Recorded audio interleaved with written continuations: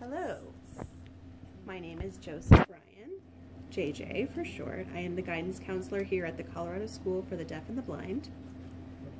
We had a wonderful opportunity to have Doris Rivera-Black come to our school today for the second year in a row.